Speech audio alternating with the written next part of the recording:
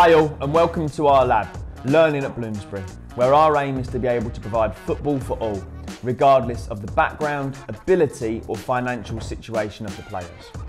We want to encourage young people to pursue their full potential in sport and out of sport.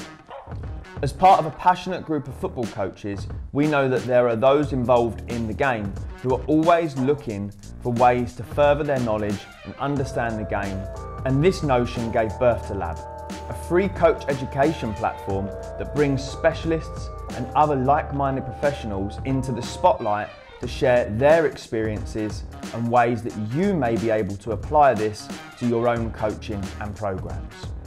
Hi guys, my name's Nick Bareham. I'm the Academy Manager at Bloomsbury Football, the home of L.A.B.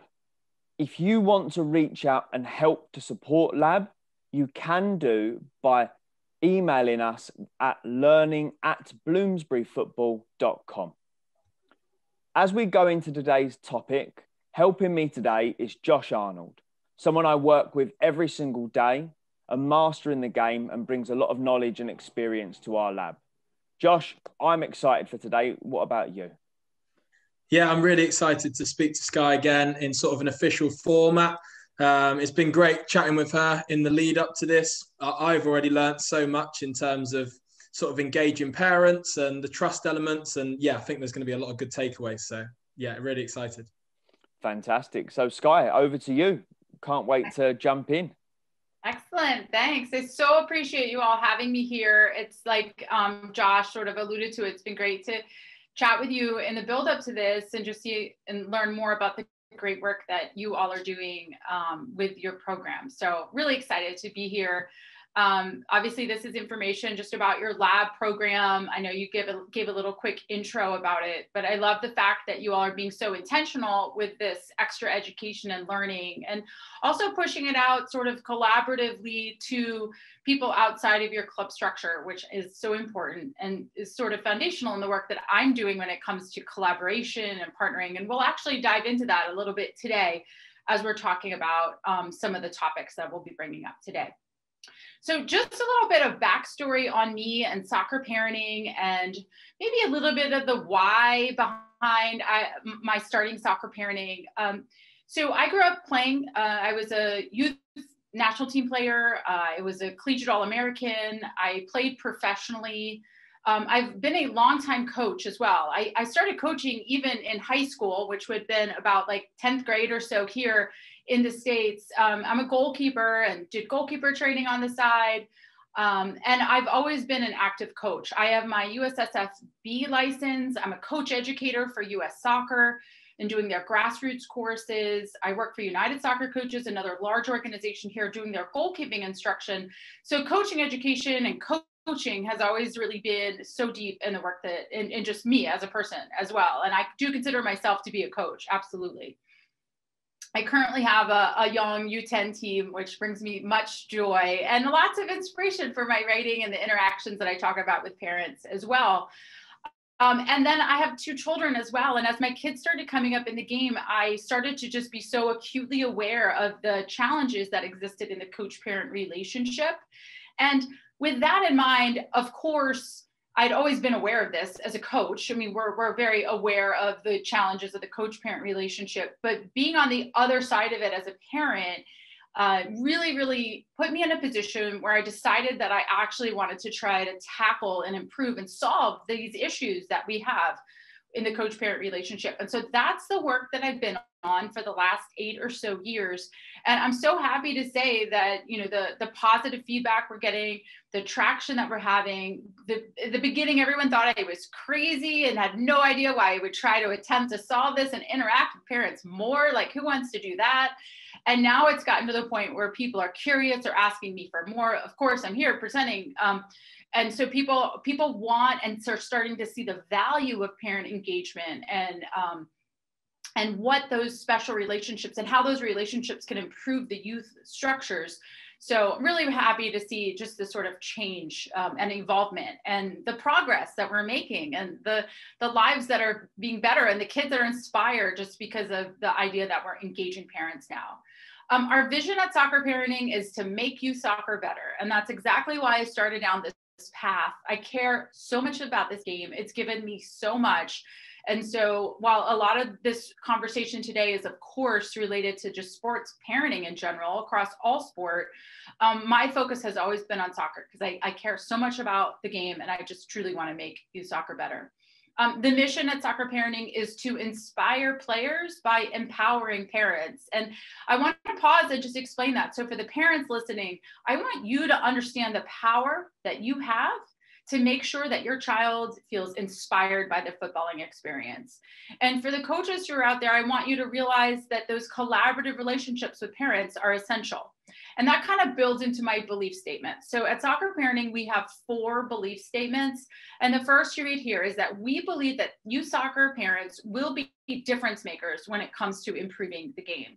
So for so long, we pushed parents away and not given them a voice and encouraged them to just stay over there. But we actually need to start embracing the fact that the parents are actually going to be part of the a significant part of the solutions that we're seeking in football for our children. So we believe when parents seek information about how to best support their player, that great things will happen. And we do a lot of education work at Soccer Parenting. So there's a lot of terms about engaging parents and working with them. But I think it's also essential that parents listening here understand that there are very important things that you need to learn from an education standpoint about how to best support your child. And we'll dive into a few of those here today. We believe that more collaborative environment between coach, parent, club, and player is in the best interest of player development. Absolutely. And that will be a lot of what we're talking about today. And we also believe that a strong and supportive community of level-headed and like-minded parents and coaches will inspire players. And the level-headed and like-minded is really, really, really key here, because as we're diving into thinking about our current ecosystem in football and youth soccer across the world, and these same patterns follow everywhere. And these conversations that I have with youth leaders all across the world, crazy soccer parents are ruining it for everyone. And I use this term crazy soccer parents a lot at Soccer Parenting. And I know that all of you sitting there just shook your head and you know exactly what I'm talking about. And what we've done, unfortunately, in our youth structures is we've given parents way too much power. The crazy parents, way too much power. And we've given them way too much attention and we've let them lead too often. And so the work that we're doing at Soccer Parenting is sort of a rallying cry for the level-headed parents, the level-headed coaches to come together, because the last thing that we want to be perceived as a level-headed, but maybe sometimes stressed parent, the last thing that we want to be perceived as is a crazy parent. And of course, I'm coaching for a long time. I've had crazy parents on my teams in the past. And yes, they have ruined it for me in many cases. And so as coaches, we've been burned by crazy soccer parents. And so we've oftentimes just, it's taken a while to recover from that. And we've sort of pushed parents away as we've tried to rethink those relationships. So crazy parents have ruined it for everyone. We hear this a lot. Of course, there's been too much emphasis on winning and short-term results. Not enough focus on the big picture of what a sporting experience really brings to our children. So, it's something that we need to acknowledge. That's obviously an issue we hear about a lot. Unfortunately, players are afraid to make mistakes. There's so many showcases and they feel like they're on this journey to this next level and this next level. And there's a lot of confusion about that. And unfortunately, a result of that has been that players are afraid that to try, to experiment, to learn. And instead, are being maybe potentially overcoached and aren't able to make the mistakes as part of their learning journey. Coaches are often not aligned with the mission and vision of the organizations that they're working for. So, the organization might be saying that we're about player development and life lessons, and yet there's too much of a focus on winning or early player selection, whatever that might be. There's not enough emphasis on how children learn and develop. This is not a straight path. Children acquiring skill and learning and growing, whether it be within the game or in their mental side of the game, none of that happens on a straight line. And so we don't have enough emphasis on that. And that's where parents need to come in and learn about how children learn, how people develop, and obviously needs to be increasing conversations about that within our coaching cultures as well. parents are not involved in the right ways. We're going to dive into parent engagement today. So I'm going to give you all these clear guidelines on ways to be involved in the right ways. Again, parents are fearful of being perceived as a crazy parent, and they're receiving a lot of mixed messages.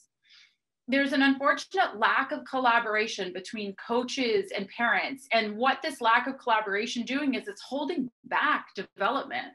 So, I mean, who knows their child better than anyone than the parent? And so if the parent and coach can have very clear boundaries around the type of relationship they have and the type of conversations they have, but if there can be some collaboration amongst them, that's when the great things will happen. One of my favorite stories about that is a couple of years ago with one of the teams I was coaching.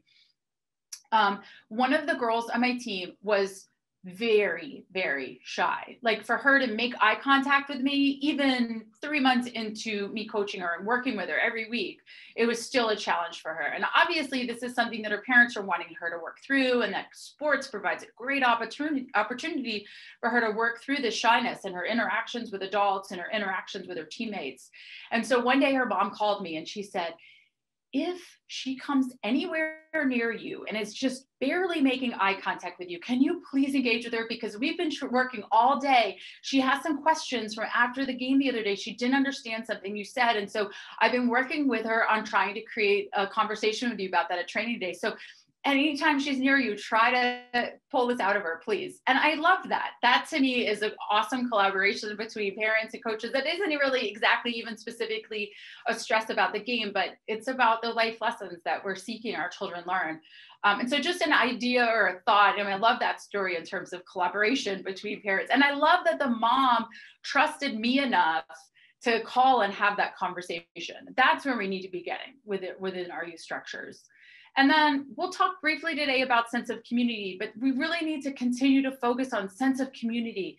It needs more emphasis. It needs development within our club. And that's why I love so much the work that you all are doing at Bloomsbury. And it seems like you're really working on establishing this sense of community within the club itself, which, you know, we know what all the research says about how important that is to players and families and coaches remaining inspired. So we have a good snapshot of our current ecosystem, and we can, you know, there's also many amazingly wonderful things that are happening as well. But when we're looking at these challenges and opportunities for growth that we're faced with here, we kind of can ask the question, like, where do we start? How do we solve these things?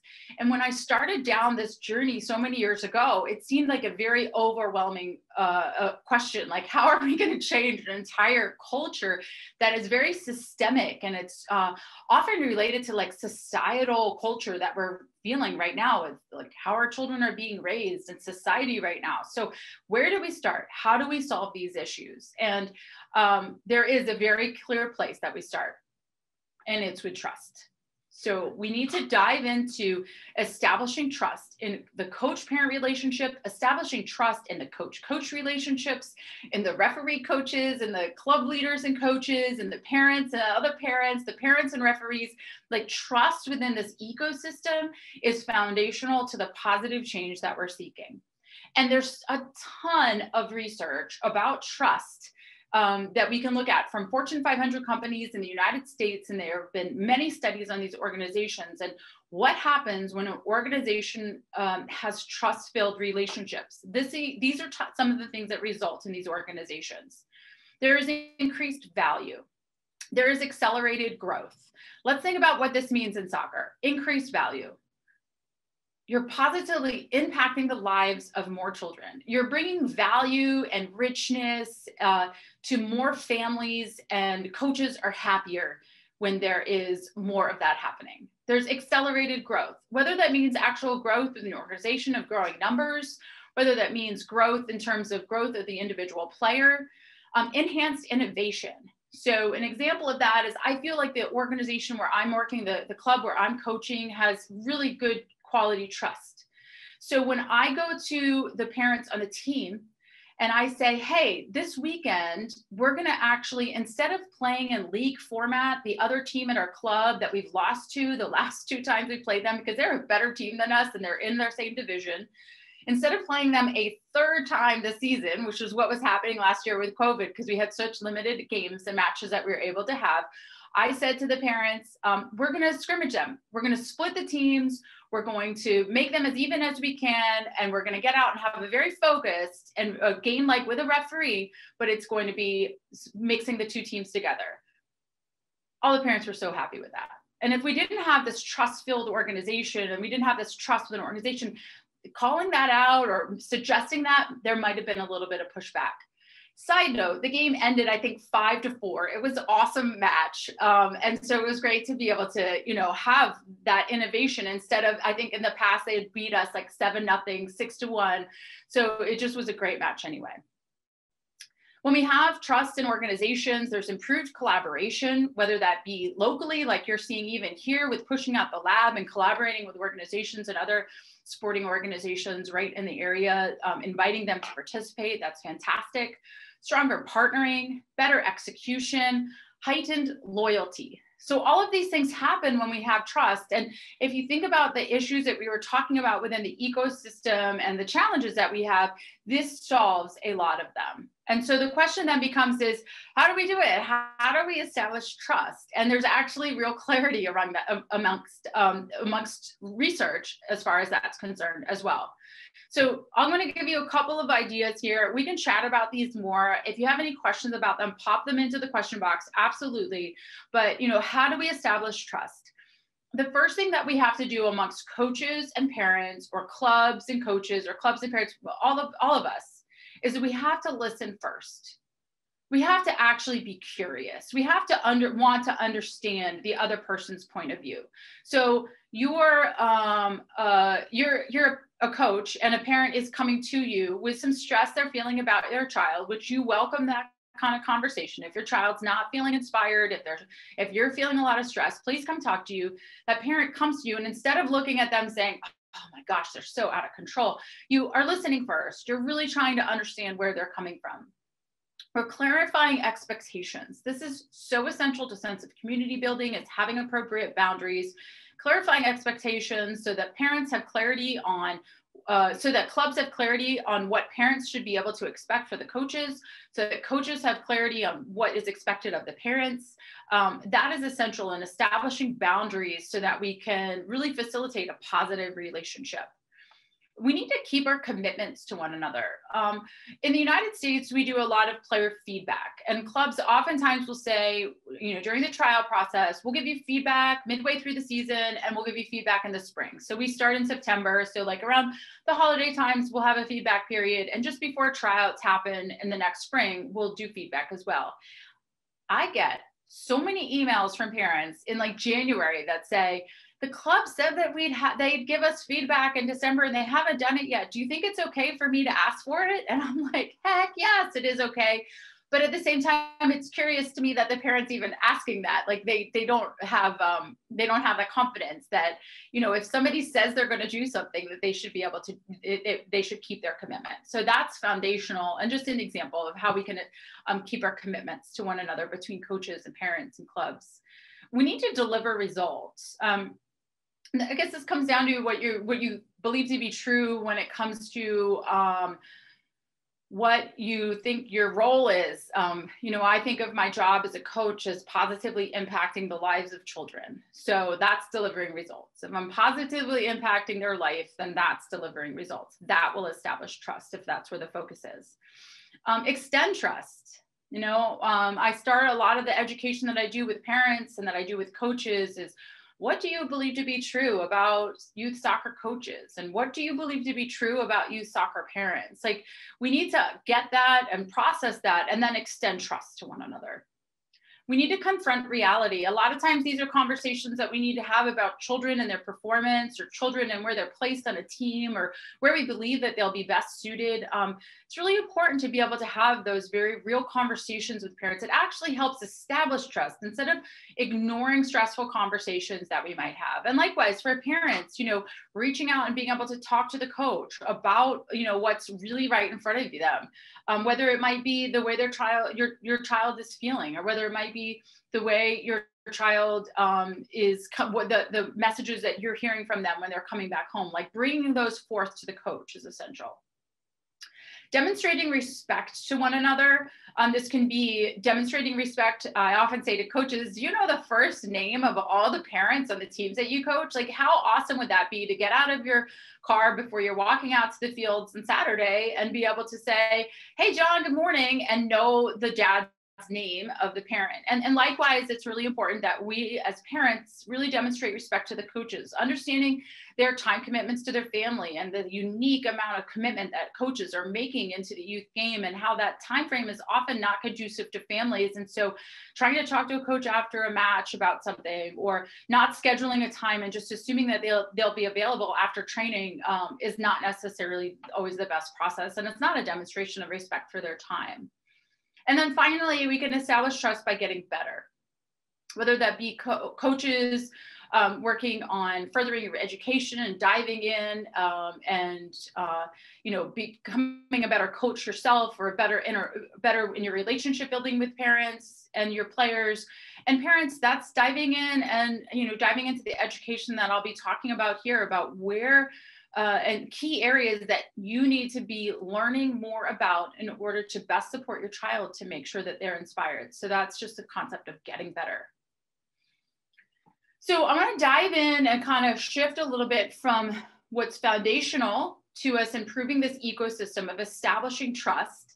So once we have these trust-filled relationships, or we're seeking them and we're being very intentional about trying to establish trust-filled relationships, which is a very unfortunately, oftentimes sort of a novel concept in youth football. Like, how do we have these trust-filled relationships? And then I want to sort of shift here to parent engagement. And this is where I always start, is what does parent engagement mean to you? And if you're a coach, I actually want you to just kind of take a moment and think about it. If you're a parent, I want you to take a moment and think about it. And maybe even jot down a thought or two about this topic and what it means to you. The reason I start there is because there's also a lot of confusion about parent engagement and what that means. We already talked a little bit about the mixed messages that parents are receiving when it comes to parent engagement. There is so many memes about the helicopter parents, or the lawnmower parents who are just removing obstacles for their children, and how this really isn't helping when it comes to grit and resiliency and determination and maximizing a child's ability to learn and grow and develop. So we have all of that stress as parents already. But then we're also, I'm saying be more engaged. And then other people are saying care less. You care too much about your child's, sporting experience. You need to care less. And then somebody else the next day is saying care more. Like, it's just trying to find this balance is hard. We obviously already talked about the crazy soccer parent and how we live in fear of being that. And then there are also something is important to note is that there are also coaches that have different philosophies. Some coaches are more collaborative, some aren't yet. And so, being out, having to shift between different coaches in different seasons or years can also sometimes be a challenge. But the bottom line is that parents are receiving a lot of mixed messages when it comes to engagement. And so I want to sort of have some clarity around that. And to start with the idea that you do need to be engaged in the right ways. So much research about parent engagement in schools and what happens in a school when there are positive, powerful, well-implemented parent engagement programs at school. This is what happens in schools. The children will perform better. They'll have higher test scores. Children will complete their homework. When effective parent engagement programs are put in place, the students at the school have stronger self-belief. They do not drop out of school. They stay in school longer. The parents are empathetic, and the teachers are satisfied. So we know that this is what happens when schools have successful parent engagement programs put in place. And yes, let's imagine that for clubs. So the kids would play better. They'll have more inspiration. They'll train on their own, stronger self-belief, keep playing. The parents will be empathetic, and the coaches will be satisfied. If I could go to every football organization and say, I have a way that all of these things will happen, you can read the list again, everyone would say, tell me what to do. And the answer is parent engagement. And so parent engagement solves so much of what we're talking about. So this is the why behind it. You kind of might be saying, well, what is parent engagement? And it's actually much simpler. It's just a matter of putting processes in place, following through with them within the club organization, and rethinking the relationships, working to establish this trust. So when I talk to coaches and I say to them, why do you coach? Coaches will say things, and if you're a coach, you can kind of think about this, because I want to help kids fall in love with this game that I care so much about. Why do you coach? Because I want to teach life lessons to kids, because I want to help them develop skills and be more confident in the game. So then I ask coaches, what makes a season successful? And coaches will respond, when the kids register for the next season and want to keep playing, when we do have, some positive culture within the team, when kids are learning, when there's been some obvious growth, like all of those things make a season successful.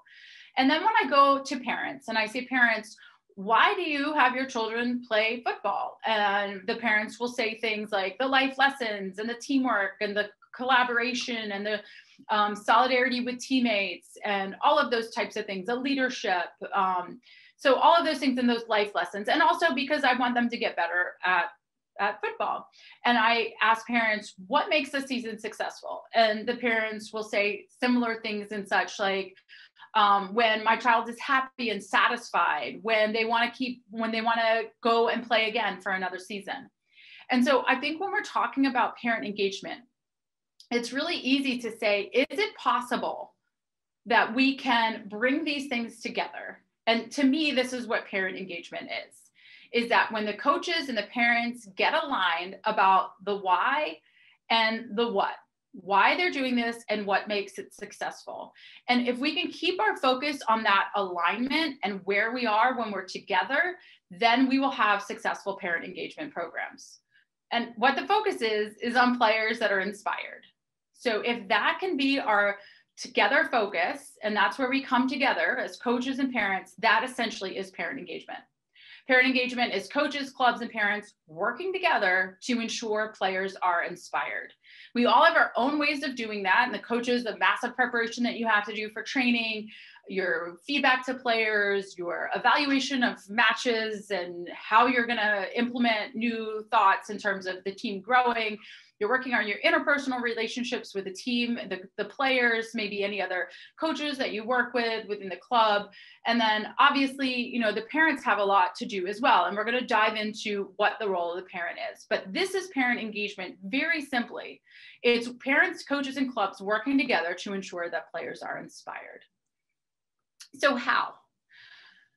We know what a lot of the how is when it comes to the clubs. So I'm just going to push this out right away. So from a club and from a coach perspective, this is parent engagement. It's club-wide communications, whether that be in the form of social messages, newsletters, emails, whatever your club decides. It's whatever that club-wide communication structure that you have in place. Coach communication, whether that be preseason meetings that you all may have, whatever your club has in place, it varies. Some coaches are extremely communicative. You would think that in the work that I'm doing with the teams that I coach, that I would be like a lot of coach communication. I actually set the boundaries right from the beginning with my teams that they will get very few emails from me. We have something called Team Snap here in the States. And I don't know if you guys have that in the UK, which is just a communication platform for us to be able to communicate with parents in the club. I can send out quick little chat messages and emails very easily, but I say from the very beginning, I'm not going to do that a lot. I do have a pre-game meeting with my team parents. So while the players are in their final phase of warm-up, I walk over to the sidelines. We have a quick 1 or 2 minute little, I call it a pre-game huddle where I explain what to look for. So that's my primary interaction. From a club coach perspective, parent engagement is also, we reference sort of team meetings that you may have, and also the power of these really brief interactions. The as I mentioned before, getting out of the car, good morning, John, how are things going? Like that brief interaction that you have with a parent is very, very important when it comes to, from the coach club perspective, what parent engagement means. Individual player meetings, maybe you have at clubs or your organizations, and then transformational conversations, which of course are probably, I hope, your favorite if you're a coach, is having those transformational conversations, whether it be supporting a parent through their potential stress, or having that transformational moment with the player in terms of helping them get from A to B, whatever that may be. So we get the clarity around the club. And a lot of times when we think about parent engagement, that's what we think about. But parents, it's really, really important that you think about parent engagement from your point of view. So not from the club's point of view, how they engage with you, but actually how you engage with the game. And so obviously there's meetings, emails, transportation. You need to stay on track as a parent and get to the meetings, read the emails, get your child to training and to the matches on time, and be there to pick them up on time. But you also are there to support your child in the goal setting process, whatever that might be, based on your family and maybe how your family dynamics work around goal setting and how that works for your child. And even if they're a young child, you know, to have goals that they might want to have, maybe about the friendships that they want to make, or if they're older and are on more of a high performance pathway, supporting them in those goals. Attentive silence mode. This is something that we talk a lot about at Soccer Parenting. We believe that supportive communication is fantastic and should happen as much as your child wants it to happen. Distracting communication, talking to your child while they're performing, telling them to shoot, to score, who to pass to, distracting communication has to end. Hostile communication, of course, has to end. But we talk about this concept of attentive silence mode in two key ways. So the first is at matches. Like my daughter, Callie, she does not like to hear me play or hear me talk. She wants me to just be quiet during her match. Even if I'm like telling the goalkeeper that my daughter is not, telling the goalkeeper, Hannah, that she made a great save, like just Callie says, hearing your voice just distracts me and I have to then refocus. So at Callie's matches, I sit there in attentive silence mode. I'm there, I'm paying attention, I'm not on my phone, I'm not off, doing something else. I'm there and I'm supporting her, but I'm doing that silent. My son, though, likes to hear my voice. He likes that supportive communication. Good job, keep going, not the distracting, the supportive. So it's important that we find that balance as parents. The second key thing for attentive silence mode is in important conversations, maybe even those transformational conversations that the coaches are having with your child. Or I think that there's times where parents need to be a witness to that.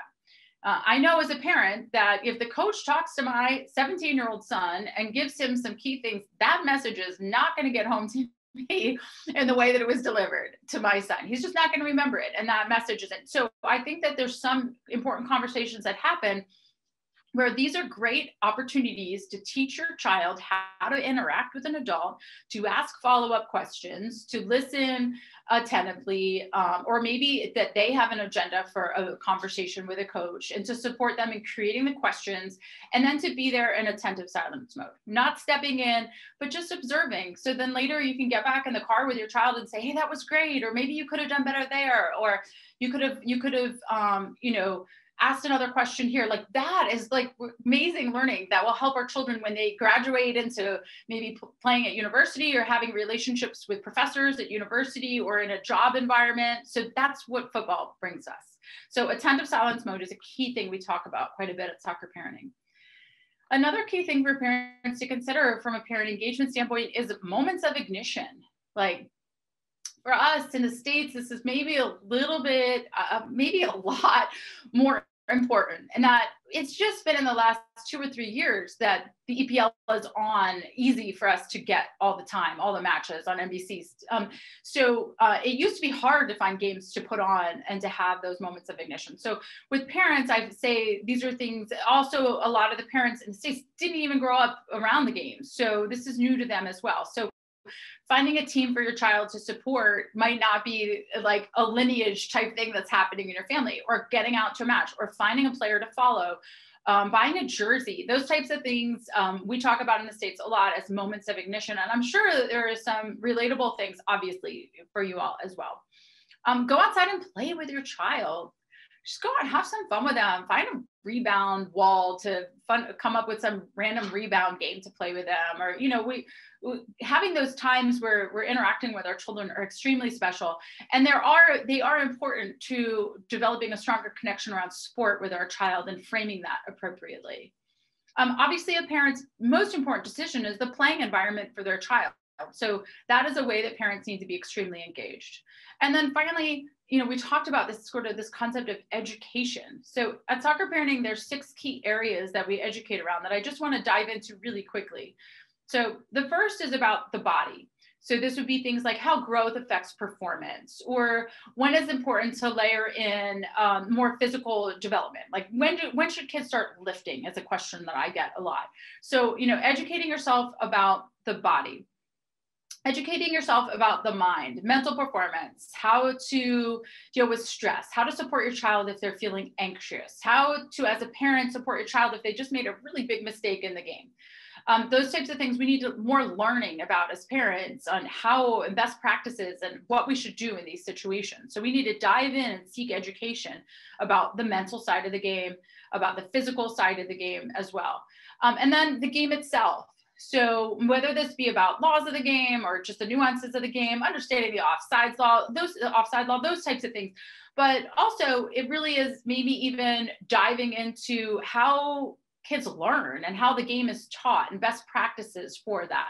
So really important to understand things like skill acquisition and different things like that. We also need education around the coach-parent relationship, how to have difficult conversations, what to expect in terms of trust, like we've been talking about today, how to establish those boundaries, what those boundaries should be. The next level. So what pathway your child is on. If they veer on a more of a high performance pathway, how do you best support your child there? So whatever that next level is, maybe it's going from more of a grassroots environment to a different environment, how you can support your child through whatever that next level might be. And then finally, parenting. So parents need to dive into some best practices and some learning and getting some support and education around parenting when it comes to specifically parenting an athlete. Typical things we think about with that are like car ride home, how to support them through what we have here is a very stressful tryout process. Those types of things is essential that parents really educate yourself. So from a parent perspective, this is what parent engagement means. And I think, again, we focus a lot on from the club's perspective. So I hope the parents that are listening feel a little sense of like, oh, I have some key things that I need to do in order to support my child to make sure that they are inspired from the game. And finally, I just wanted to close with this concept of sense of community and how essential us having a strong sense of community within our club structures or team structures is so important. And the clubs have a role in that. The parents have a role in creating a sense of community for our children, whether that be connecting with other parents, whether that be, being intentional about having ways for the players to be able to interact outside of the soccer experience or the football experience. So the sense of community, and there's a lot of research around sense of community theory, is something that sort of we go from trust and then we go to parent engagement and best practices for that. And then we're going to land at sense of community. And once we can really feel like we're back to having this strong sense of community where we're focused on the right thing and our mission and our vision is aligned with what's happening on the pitch, then we're going to really have this much stronger experience for our children in which there'll be even more inspiration, and families will be supported as well, which is essential. And again, that's why I'm so excited to be here to present here with you, because I get the sense that, you're really working on establishing this sense of community within your club and within the footballing structure that you have right there in London, and just see the essentialness of that. So I thought it was important that I just sort of end with a little concept of sense of community. So I'll wrap it up here. You all can track me down on Twitter at Soccer Parenting or Skye Eddy Bruce. Kind of confusing to spell all of that. So Soccer Parenting is probably the easiest on Twitter, or you can track me down on LinkedIn as well. So I look forward to connecting with you and answering any other questions that you might have. So I'm going to stop sharing here and pop back over to Nick and Josh. What do you think, guys? Yeah. I'd love to jump in with a question straight away. Firstly, brilliant presentation. Really, really enjoyed that once again. So have you got any examples of expectations of parents at your club with your under 10 team, like any specific ones? And also from a parent's perspective, when you're watching their coach, what do you then expect? So I guess both sides of the expectation that you mentioned. Yeah. So, so part of expectation is around boundaries. So I think maybe so let's start with boundaries, and then maybe we can build into expectations. So like from a boundary standpoint, like what's acceptable in the coach-parent relationship kind of dives into what your expectations should be. So, I think it's important that coaches and parents are aligned around this idea that if your child is getting in the car after training repeatedly and not feeling inspired, that should open the door to a really important conversation between a coach and a parent to try to figure that out and get to the bottom of that. And maybe the coach is being too hard on the kid and they think that the kid likes that, but they're masking it. And in training, they're being tough and they're like working harder and they seem to be responding positively to that. But then they're getting in the car and they're breaking down. Like as a coach, wouldn't you want to know that so that you can maybe back off the kid a little bit or build them up in a different way? So, those types of boundaries are important in that, if your child's not feeling inspired, there should be a conversation between the coach and the parent. Non-confrontational, just with the focus on the child being inspired. We also need to open the door as coaches and parents to conversations about like if a parent is being stressed, is feeling like a lot of stress, whether that be about the child's performance or the position they're playing, whatever it be. Like if you're feeling really stressed, like talk to the coach, let's have a conversation about it. And that would, if you ask for an example, like last year I had a new team and I had this one girl playing up top all the time. And that's where I thought she had always played. And my role, what I do with the team is I have them in key positions for the first part of the season. And then they go to a secondary position. And then in the spring, we flip it. So they get eventually, but I had her at the very beginning playing what I thought was her like favorite position. And to have her dad come to me and say, she's really struggling. Like she's never played here before. And can you give her some more guidance? I was like, I thought this is where she always played. So, that type of interaction is really important. And once I was able to adjust, I still played her there because that was part of where I wanted, but I was giving her more guidance and information and instruction and coaching her and presenting these ideas to her a little bit differently. So I think that that's an important example of like those boundaries that need to exist and then the interactions that can result. Your second question was kind of like from the coach's perspective. Yeah. So I guess like from your side of it, as a parent watching on, like looking at another coach, what do you then expect to see from them? Yeah, I expect them to be coaching in whatever coaching style is theirs. We're not going to all have coaches that are the same, but my expectation, I'm imagining your expectation as a club, is that it be an inspiring environment. That's all I can really care about. I can't dive into the tactics. I can't dive into practice design. I can have opinions about like what I think is the best type of practice design, but then my job as a parent is to find the right environment for my child where that club also has alignment around that. But then the coaching, the things that happen on the pitch, that's the coach's role. That is not my role. And so my expectation is that my child will be inspired, maybe not every day, because it's not easy every day, but they're going to want to keep playing, and then that the football experience is going to be good for them. Brilliant. That's great. And we had a question come in here, and I think we've touched on it when we spoke about trust. But the question reads, how can parents and coaches align a similar vision for a player's individual needs? Yeah. Well, I mean, that's the challenge of coaching right there, huh? Like, how do we support holistically each child in front of us on the field? And so it's a challenge, right, for us as coach to think about that. But how much easier is that if we're getting feedback from the parents? Like, tell me about your kid. Like, what would you hope to have them get out of this season from a not soccer, we're not talking soccer, life lesson standpoint? How can I layer those types of things into my training? So if I know that, the child is, the parent says, I really want them to have better relationships with the players. Right now, they only know one player on the team. And so then you think about that in your practice design and how you're putting players in groups together, and maybe some leadership role you give this player within this environment to give them more of a voice within the team. So, I think that it takes us being extremely intentional. And it's inviting parents into that process, because parents have such insight for us if we trust them, and if we don't just assume that they're going to start talking about how their player is going to be this great, blah blah blah. Like, I mean, that's the assumption we always make as coaches, that parents will sidetrack us. But actually, if we frame the conversations correctly and the questions that we have for parents correctly, we're going to get a lot of really great insight that can bring us together and have this alignment when it comes to a vision of supporting the player and when it comes to their individual needs. That's brilliant. Another one from me. Where do you see the responsibility in terms of dealing with failure between parent and coaches? So like, failure is inevitable. It can be a really good thing, obviously building character. Where do you see that sort of sits in the balance? So I imagine you might say that there's responsibility for both, but yeah, be interested to hear your thoughts. Well, I mean, that's where the learning really happens, right? And it's so hard. It's so hard to be a parent, watch a child fail. I mean, you know, just not make the team they want to make, not get the playing time that they really, really think that they deserve, or to, you know, not have things work perfectly, have an injury, all of those types of things. It's so hard as a parent to help your child get through those things.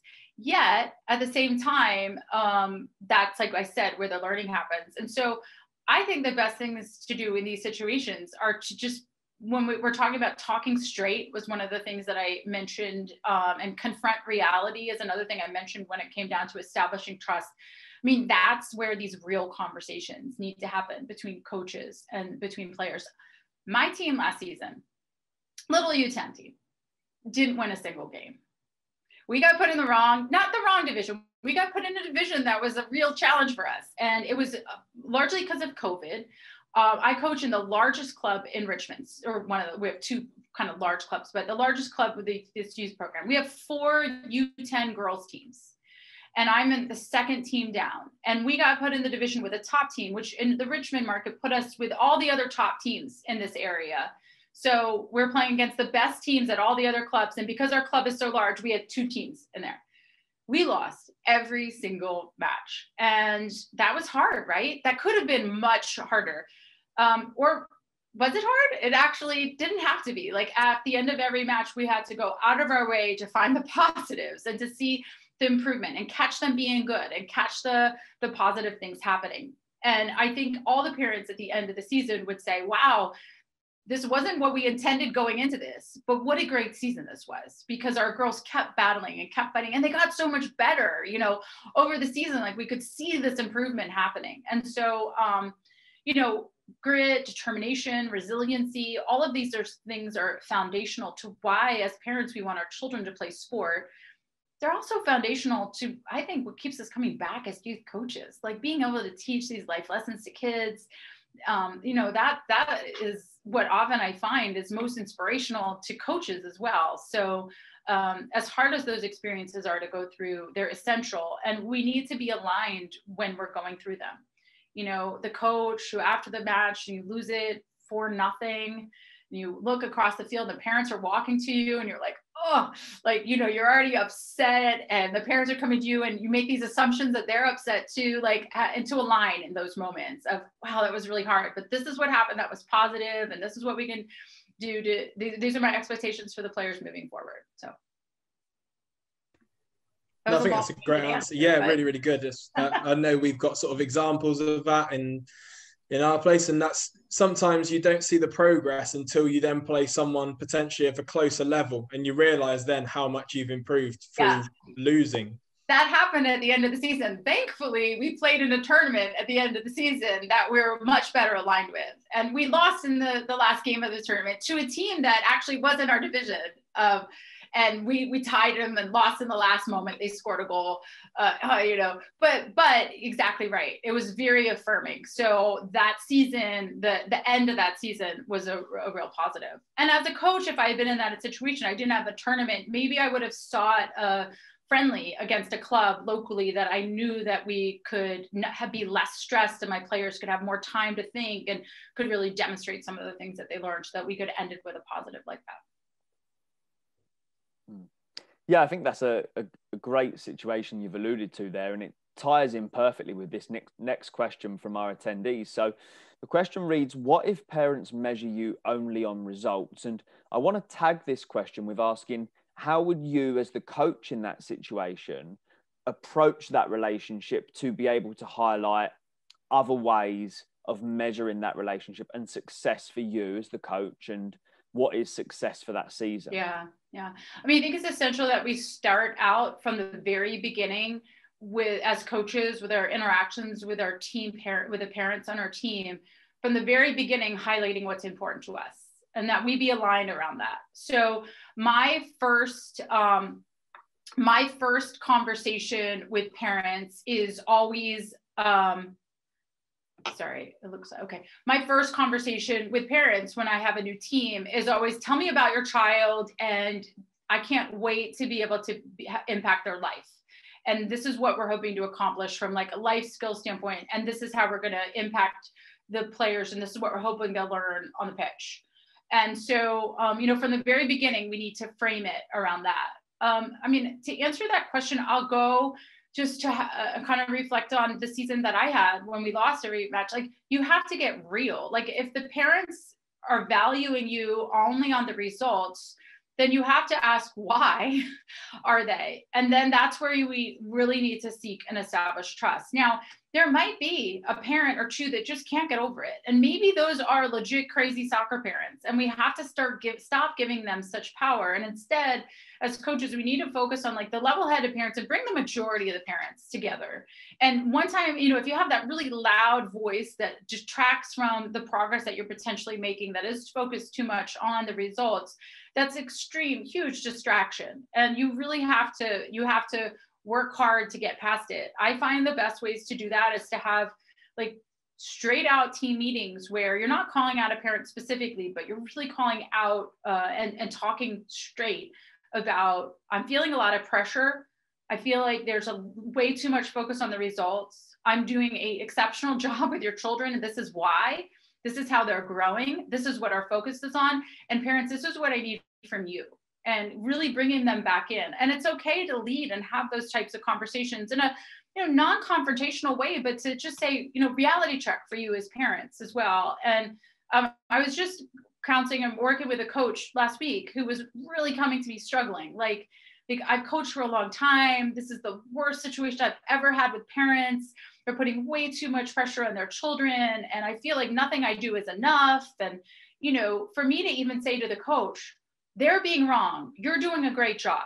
That was very affirming to the coach, because it's so hard and we do have so much stress. So we need to seek support as coaches when we're in that environment. And we need to be in strong club cultures that are really focusing on the development instead of the winning. And if you do have that one parent or two, you need to have an extremely direct conversation with them. And if you need to build those skills to be able to do that. As coaches, a lot of times we don't have those skills, which is why I do a lot of coach education around things like emotional intelligence coaching, how to have difficult conversations with parents. Like, that is stuff that you need guidance on. And if you don't feel like you're equipped with those skills, then find a colleague, find a coaching director, find somebody from the club that can support you in having that conversation very directly with a parent you feel that is focusing too much on results. But go into the conversation listening first.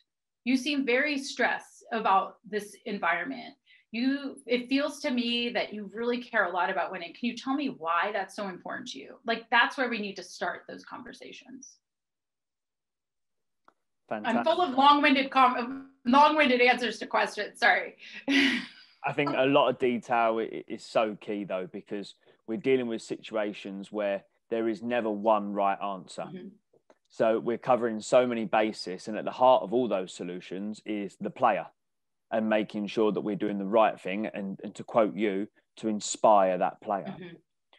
So, Skye, I want to say a big thank you from us for being on our L.A.B series. As we alluded to at the start, if anyone wants to get in touch, feel free to email us on learning@bloomsburyfootball.com. Skye, thank you again for your time, and looking forward to catching up soon. Thank you, Skye. It's been a pleasure. Thanks, Skye. Thanks, Josh. Cheers. Bye.